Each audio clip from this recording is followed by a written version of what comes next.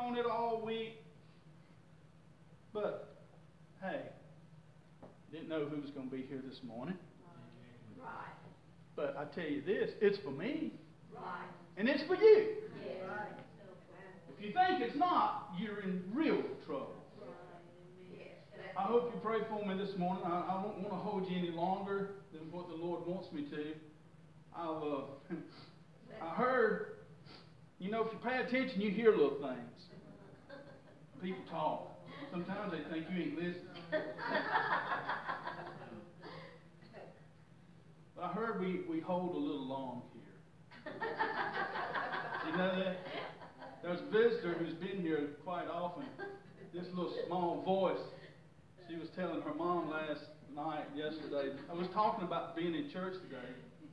I don't even know what the conversation was. But I heard a little voice say, I tell you, Mom, their services are long.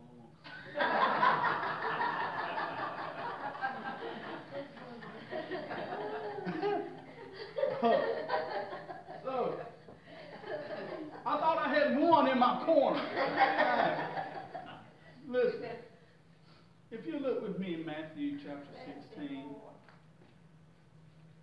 the Lord asked his disciples, those closest to him, those that had been handpicked by him, he asked them a very in-depth question, very intense, a critical question concerning eternity. Matthew 16, verse 26 says, for what is a man profited if he shall gain the whole world and lose his own soul? Oh, this is as simple as it gets, ain't it? You know, so often we think that's a question the sinner needs to ask himself. You're right.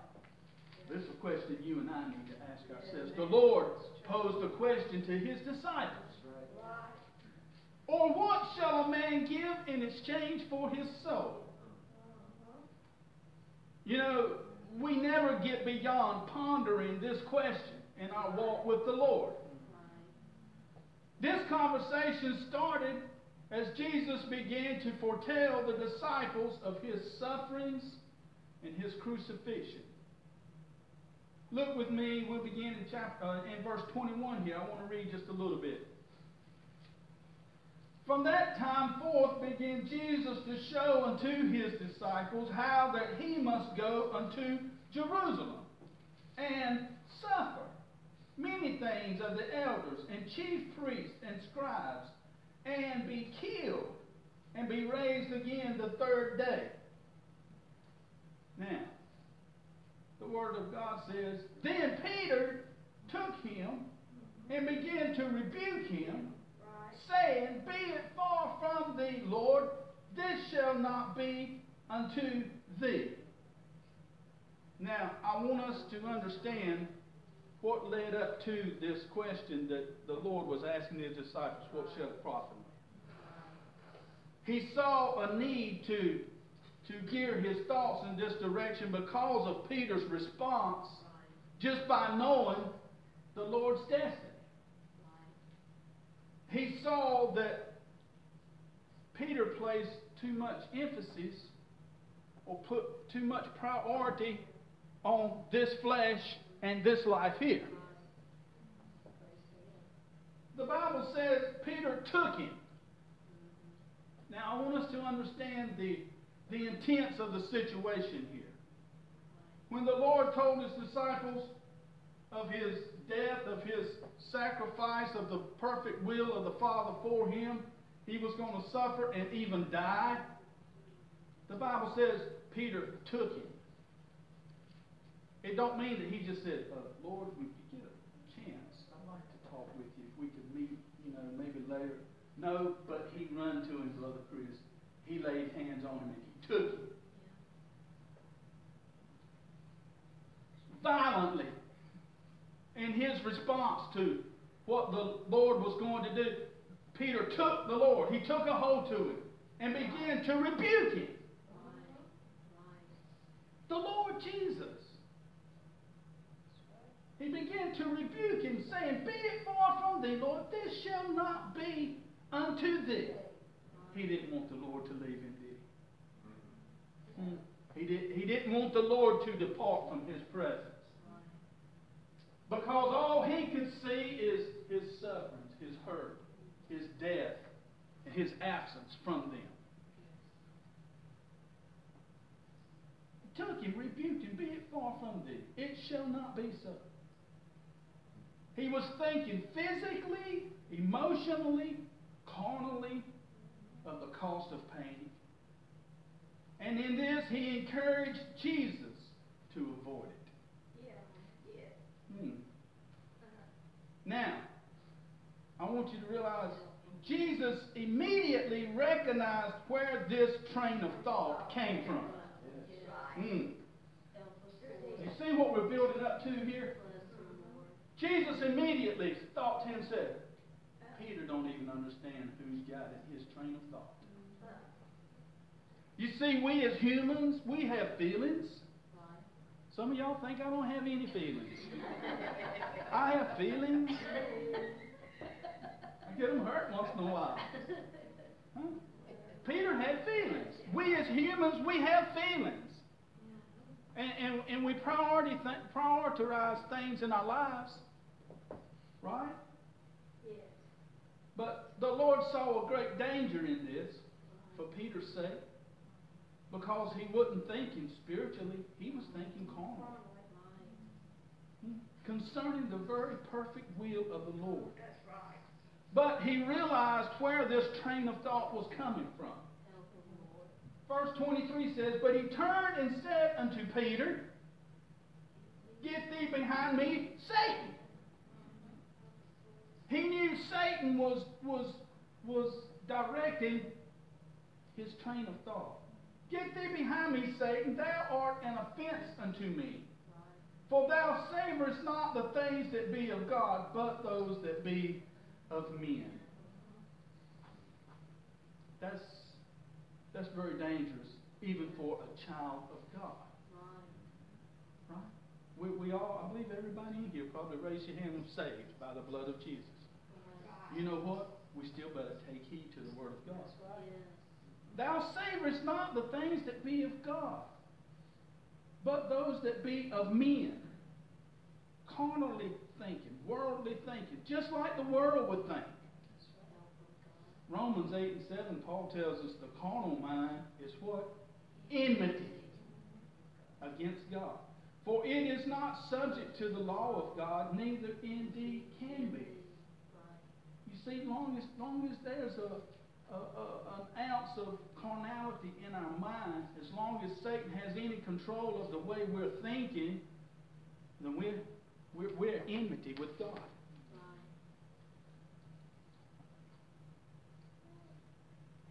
Ephesians 4 and 17. Walk not as other Gentiles walk in the vanity of their mind. We better get to a place in the Lord to where the Spirit of God and the Spirit of God only is governing our thoughts, our reasoning, our affections. Peter had not yet reached that point. Peter had a long ways to go also, Angie. Philippians 2 and 5. It's already been shared, I believe, twice this morning also.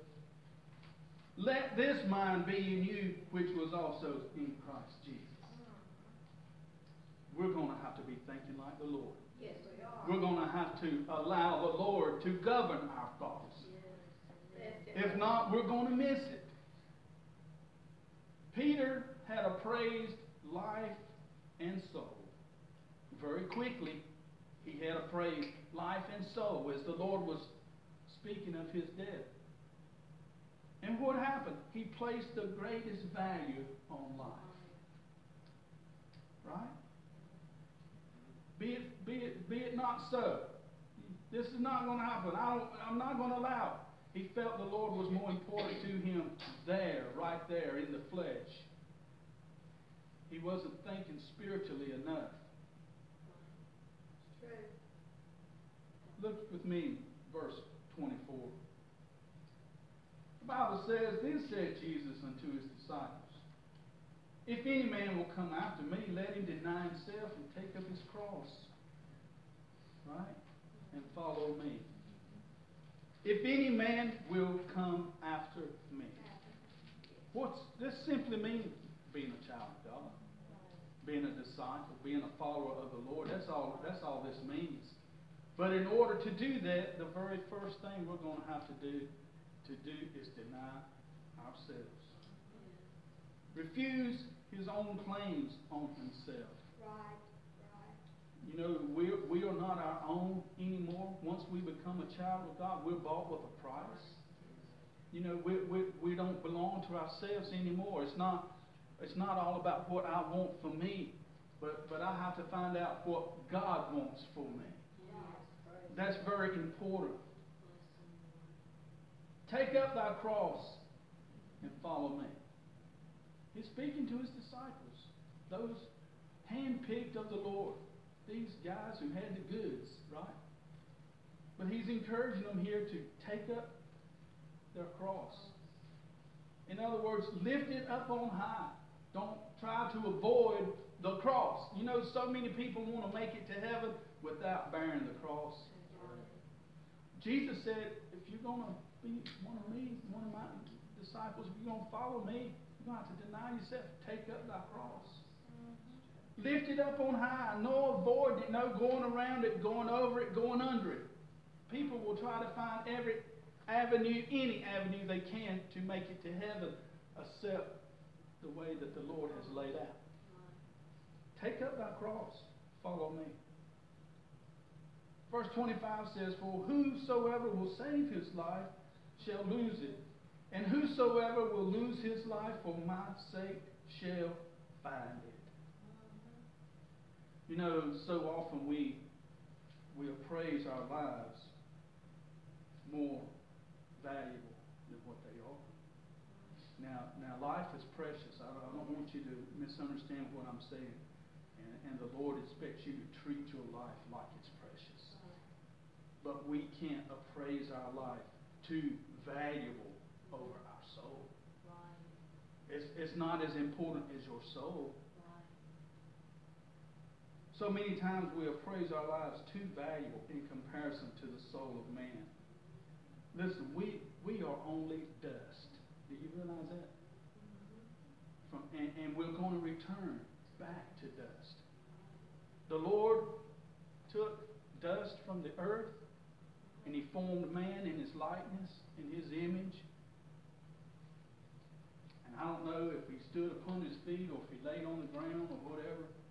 But up until that point, he was only, I've used this phrase here before, just a big old 6-foot dust bunny. That's all man was. Until the Lord breathed into his nostrils the breath of life. And man became a what? A living soul. We can't place too high of a value on our lives and let our soul go lacking. We just recently bought a house. We went and looked at this house. We looked at several. We found one we felt we could afford, and we felt it was a nice house and a good house for the price in comparison to everything that we had looked at. The seller felt very good about his house, and he placed a price on his house. The realtor felt very good about it, and posted the house, put it on the market at this price. We saw it and went and looked at it. We liked the little house, and we thought that in comparison to everything else, this is a good price. We signed a contract, said we'll buy the house. We'll give you this price. Their asking price. If you hadn't bought a house in this county lately, you're in for a good experience. It's the seller's market. Yes, it is. But listen, we said, well, Dale, I signed the contract. Okay, I'll give you this price. Because I hired a home inspector. He come out and went over the house. I went under it, over it, everywhere. Clint, this is a good house. We went it to the bank. We want to borrow money to buy this house. Okay. Our realtor we was looking at said, this good house, good price. He'll get this if you want it. I said, okay, we'll sign it, we'll get it. But the bank, who had the money, see, I didn't have no money. I was trying to buy a house without no money. But the bank had the money. So they send their appraiser out. Right. The one who's going to qualify the house. Right. That's right. Yeah. Don't matter what I think. Don't matter what the seller thinks. The man with the money is going to tell you what the house is worth. That's right. He went out and looked at it. He appraised the house for $14,000 less than what they're asking for. $14,000 less than what I was going to give him for it. The house ain't worth that, Clint. It's way down here. You know, sometimes we're blinded. Sometimes we place high values on things when really the one who knows says it ain't worth it. That's right. It ain't worth it. That's right. It ain't worth it. Right. Amen. What about your soul? You know, thank the Lord. You know what? He sold me the house $14,000 less than what I was going to give him for. Thank the Lord. Somebody had enough sense to know what it was really worth. Thank the Lord. Yeah. Huh? Sometimes we place too high value on things in our lives, don't we? Huh? What about your soul? I want to ask you something this morning. If you would, right now, if you want to close your eyes, or maybe not, but in your own heart, in your own mind, I want you to place your soul on the scales this morning. You know what an old set of scales looks like, the balancing scales? You place something on this side and it sets way down. And then they start putting something here to lift the scale. Place your soul on the scale this morning. What can you weigh it with? What can you put over here that would lift that soul up? You want me to tell you? Nothing. Right. Nothing. You may think, well, there's something, this is very important to me. It won't budge the scale. What is it worth? Listen, we must first acknowledge that the soul is immortal. It will live on forever. That's true. We must admit that it's either righteous or that it's wicked. We must understand it will in eternity enjoy complete blessedness of God, or it will endure complete sufferings of hell. Now you've got to understand that, or else you can't even begin to. I mean, that's the first thing you've got to know. My soul is going to live forever. It's going to either be in heaven or in hell, one or the other. I want to tell you something, a little statement I read in a commentary that stuck out to me. The little statement here said, the sufferings of hell have just begun. They have just begun. How many thousands and thousands of years have people been in hell? But listen, the sufferings have just begun. What's that mean? There is no end. There is no end. You think the flames have died down any? No. No. The sufferings have just begun. What is a man profited if he shall gain the whole world and lose his own soul? In 1 John 2 and 16, well, let's flip over. I want to read verses 15 through 17. Love not the world, neither the things that are in the world. If any man love the world, the love of the Father is not in him. For all that is in the world, the lust of the flesh and the lust of the eyes and the pride of life is not of the Father, but is of the world. And the world passeth away, and the lust thereof. But he that doeth the will of God abideth forever.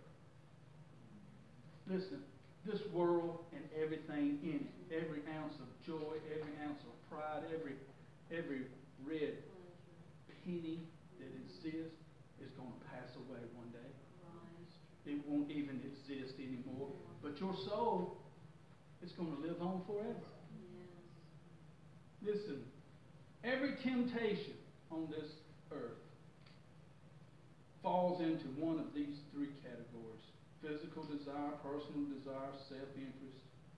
We're talking about the lust of the flesh, the lust of the eyes, the pride of life. If you obtain it all,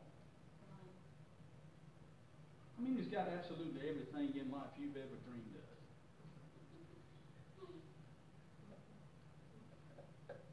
Lord, Dwayne got it when he got you.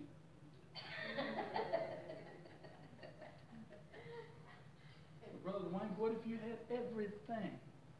He's a Mustang man.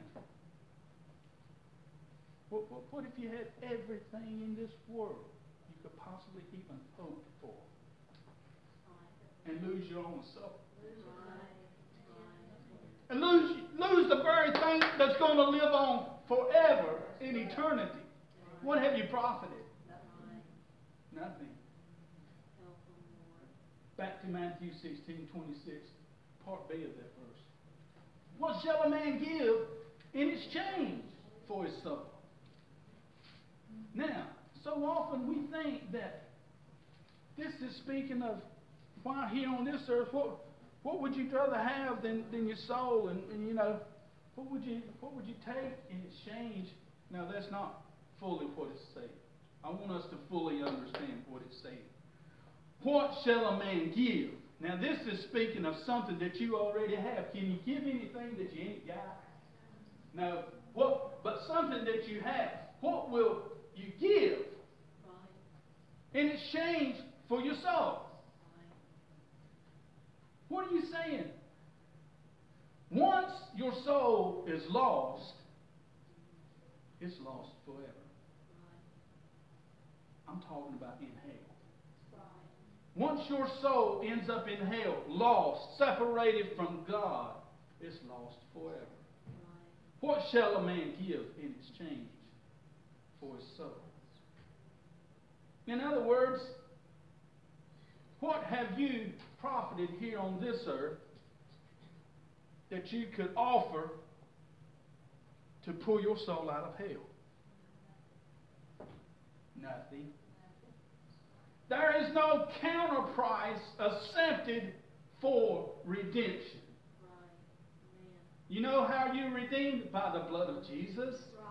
It's already been shed. The price has already been paid for your salvation. So what could you give in exchange for your soul? Nothing. Spend the rest of your life earning every penny that you can in any kind of crooked way that you can, and put it all in a jar. The rest of your life, every penny you can possibly get your hand on Judgment Day, present it to the Lord. It won't be enough. It wouldn't be sufficient to give in exchange for your soul. It is our responsibility to guard and cherish and keep our soul. You know who's going to see that this soul right here makes it? Well, I got my father here this morning. I got my wife. I got my children. I got that when it thinks we hold long services. Maybe she would. Couldn't nobody do anything to save this soul right here except me for myself. It's our responsibility to guard it, cherish it.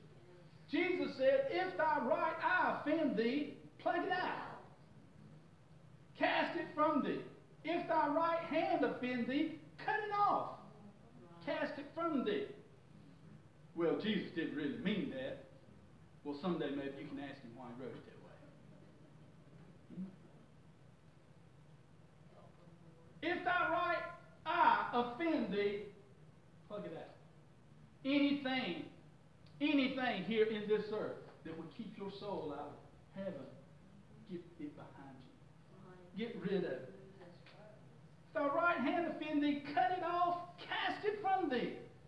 For it is profitable for thee that one of thy members should perish, and not that the whole body should be cast into hell. Listen. what's profitable to you? Save your soul. True. Save your soul. Don't let, if this right here offends me, get rid of it. But save the soul. It's going to live forever. All will come to realize the one day the value of the soul. Let it not be too late when you realize the value of your soul.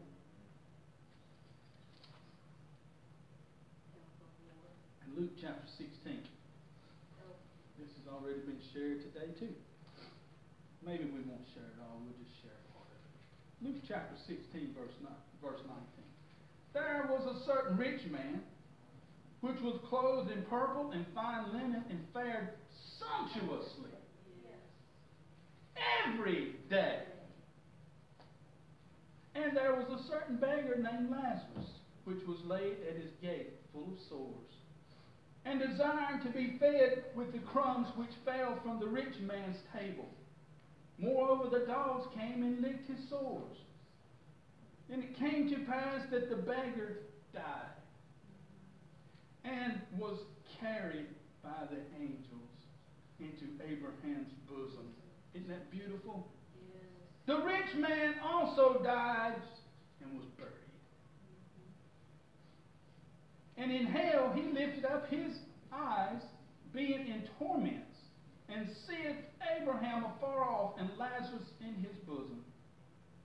And he cried and said, Father Abraham, have mercy on me, and send Lazarus that he may, listen, that he may dip the tip of his finger in water, and cool my tongue, for I am tormented in this flame.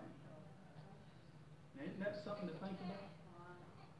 Not, he didn't ask for a cup full of water, or a handful of water, or a splash. Just let him dip the tip of his finger in water. Now, he had come to realize the value of that tip of water. Just one tip of water. He come. It was too late, Brother Dick, but he come to realize it. Right. One tip of water. All will come to realize one day the value of the soul. I want to realize it now, don't you?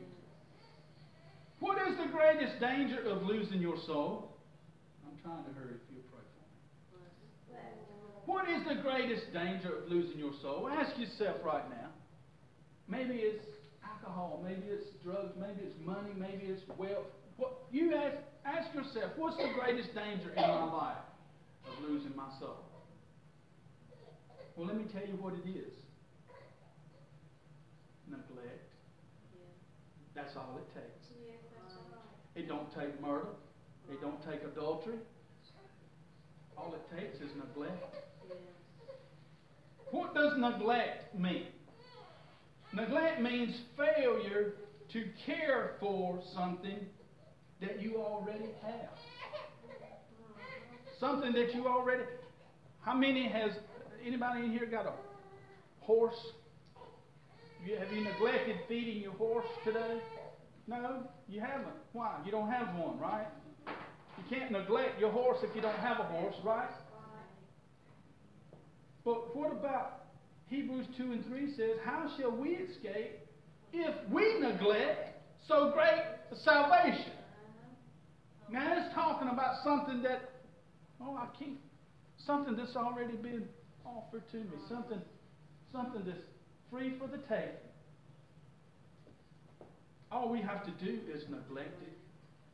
And you know what? We'll be lost. To neglect would be to slide along in a thoughtless, reckless manner in regard to your soul. You don't have to go out and kill anybody. All you have to do is neglect your salvation.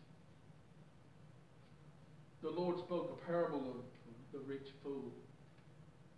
This man was blessed abundantly on this earth here. His fruit and all that he had, he was blessed so much his barns wouldn't hold it, right? And he had this problem in life. He had so much, he didn't have anywhere to keep it. He said, what shall I do? What, man, this is a problem here. What shall I do? You ever had so much you didn't know where to put it? Junk, maybe. But he said, I'll say what I'll do. I'll say to my soul, I'm going to go tear down these little rinky-dink barns. I'm going to build me some big barns. Big enough to house all of my profit. And then he said, I'm going to say to my soul, you know, some of us are confused about what value to our soul can be. But he said, I'm going to say to my soul, soul, take ease, rest, drink, be merry. Right? For I've laid up for many years. You have much goods. But Jesus said, or God said, thou fool, this night thy soul shall be required of thee. This very night. I want to, in closing, how many of you knows what an opportunist is? Anybody know an opportunist? You may. You may know one closer than you realize.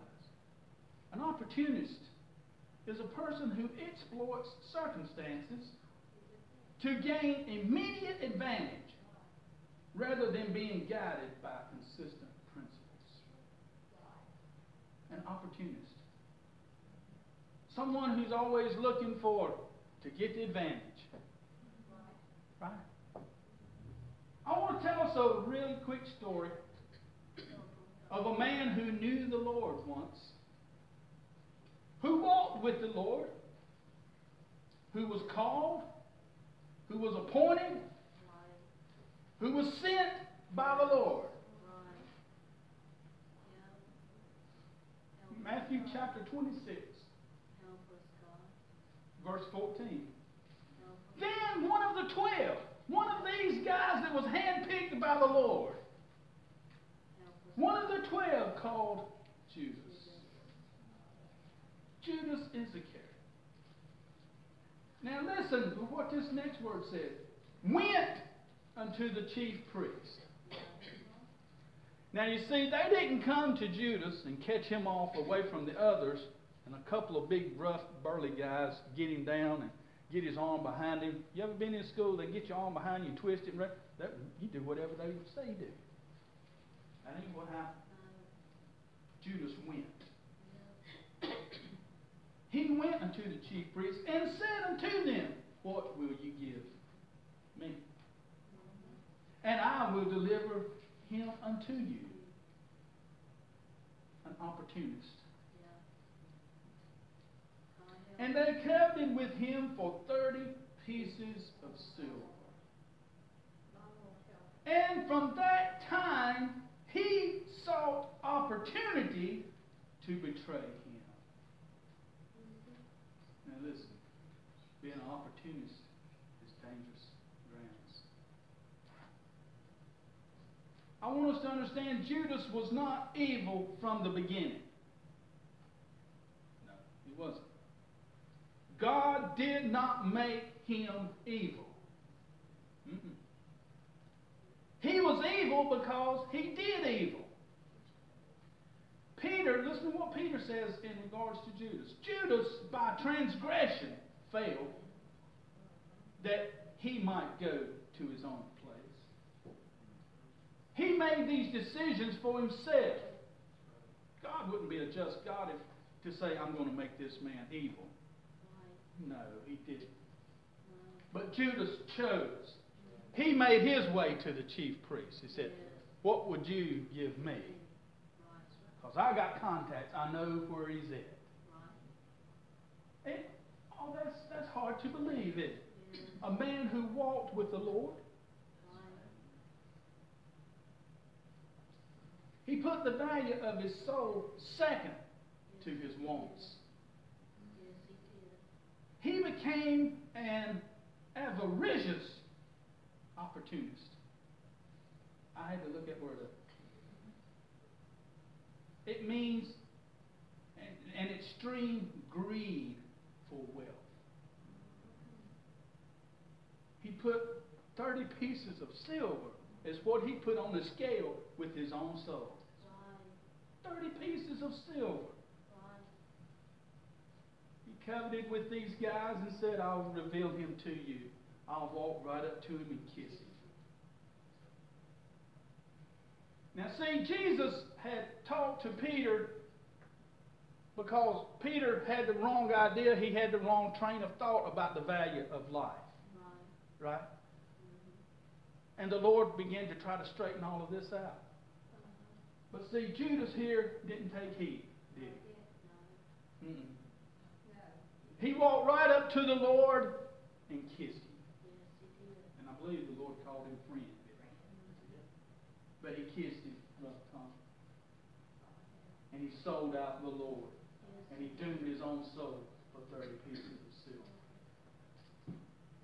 Well, the Lord convicted him of that.